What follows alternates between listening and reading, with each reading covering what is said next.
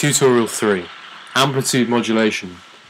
Starting to get a bit more interesting now. I'm going to still do this all from scratch rather than ride off the back of the previous tutorials, although you could quite literally just copy in Tutorial 2's code and just go from there, and that'll probably save you a lot of time.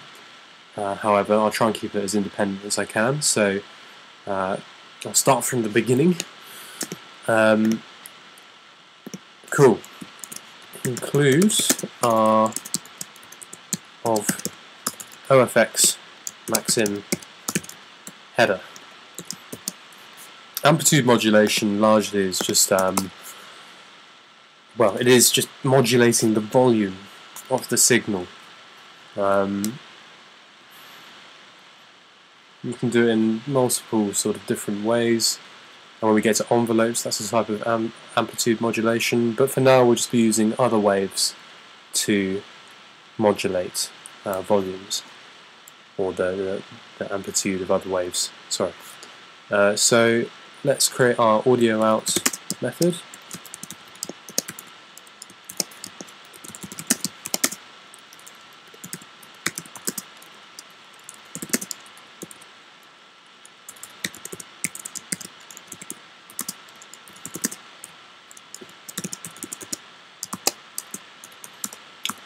We need a double array for outputs for our mixing. We will need buffer size and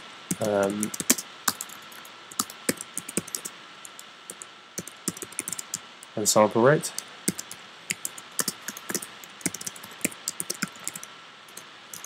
We will need our frequencies, that's double. We'll also have a modulator speed, so modulation speed for our LFO, low frequency oscillator. We will need our current sample, of course, for when we loop through the buffer. We will need two oscillators. Sorry, I didn't say it loudly enough, probably. Maximillion and modulator, and a mixer.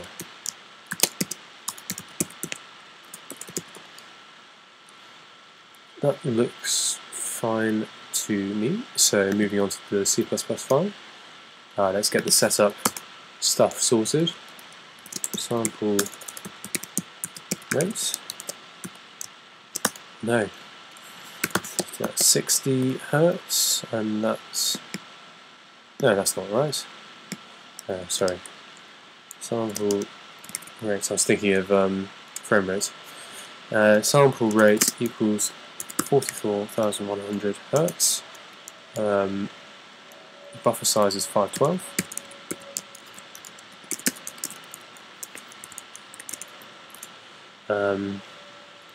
Set the background to black.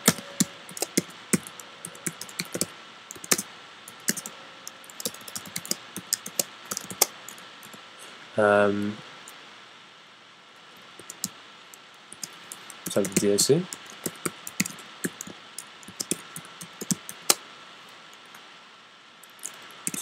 Zero for this. Sample rate. Buffer size. And 4 buffers. And initialize our frequency.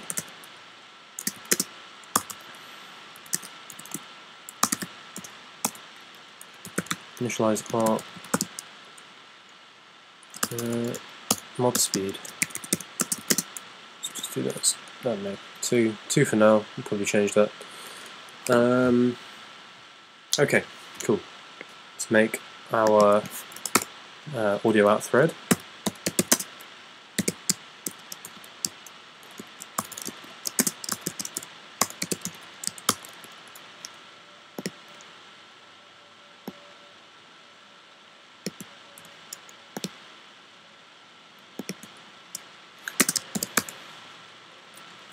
So let's loop through the buffer.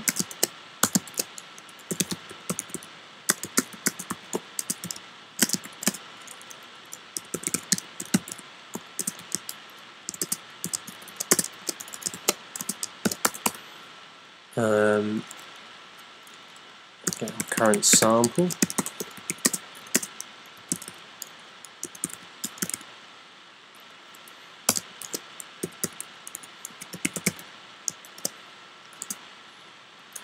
Okay, cool. So we've got our current sample, and we're assigning it a soil wave of 440 Hz.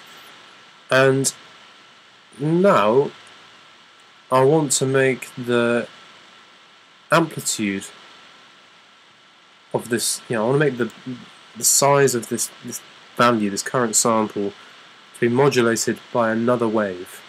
I'm going to use a sine wave. And you do it by this, you just times it. So if I do modulator and then dot sine wave at mod speed, it's simple as that. Then we just route it through the mixer. So mix dot stereo.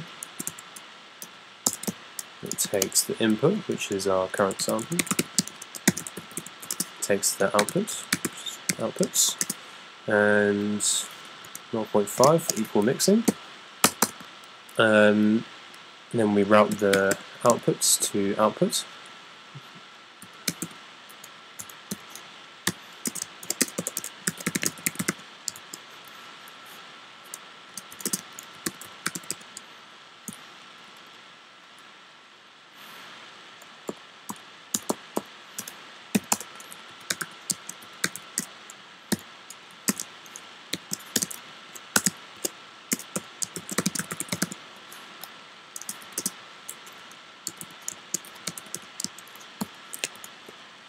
Okay, and that's got to be +1.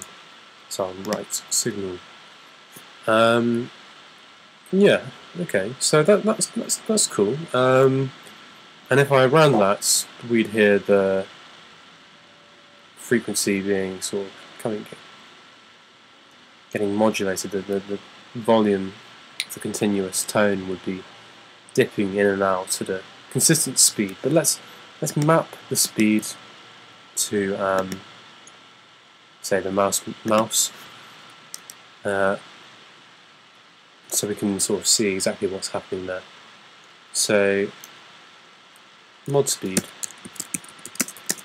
equals double typecast of map x0 of get width,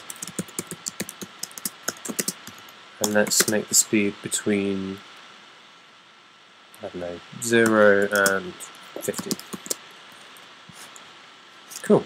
That should be good. Let's give it a whirl. Let's take a little while to compile.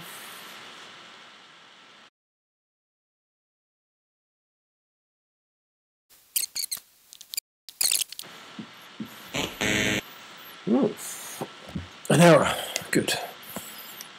What have we got? Yes, I did mean that. Thank you very much. Would have been nice to know earlier. Let's try that again.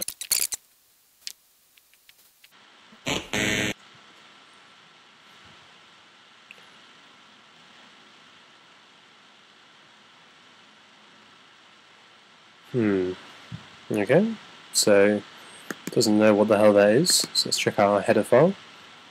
And what would you know? The spelling was wrong. Let's wait again.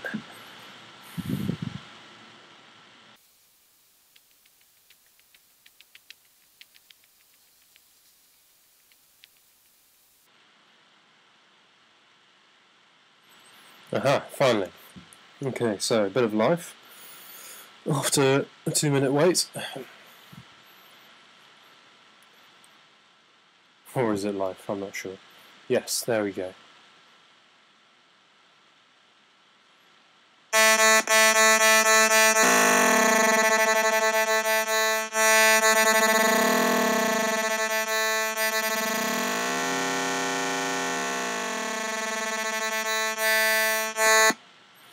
Very cool, as you can see. Pretty nice. Okay, so other things we can do is we can make a gator effect. We can do that by making the modulator a square wave. So why don't we do that?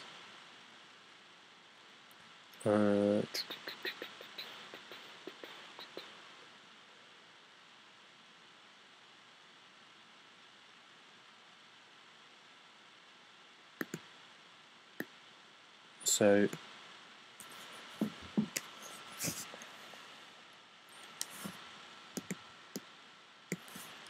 square, add 1, and this will bring us into the correct range to get that gator effect.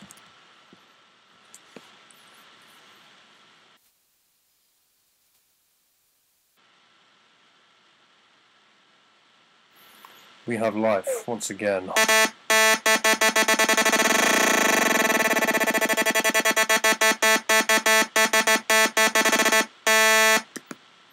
Pretty cool, okay?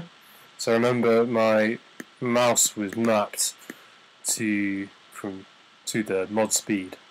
And this time we're using a square wave, so we're going to get a different modulation for our amplitude. It's going to be shaped more like a square. On, off, on, off, on, off, rather than sort of a smooth transition with a sine wave, which was what we had previously.